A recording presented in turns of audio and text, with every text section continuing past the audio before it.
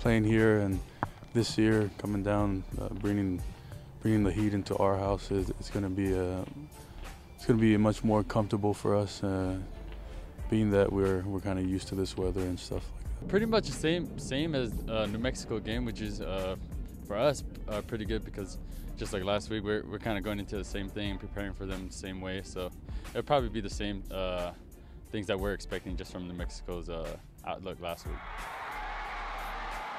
Yeah, they're a fast team moving in lateral positions, so it's going to be a challenge for us to match up to that. For me, it's every game's meant a lot, especially playing with all my other teammates and having that year with not only the teammates but my coaches as well, and I've been enjoying it.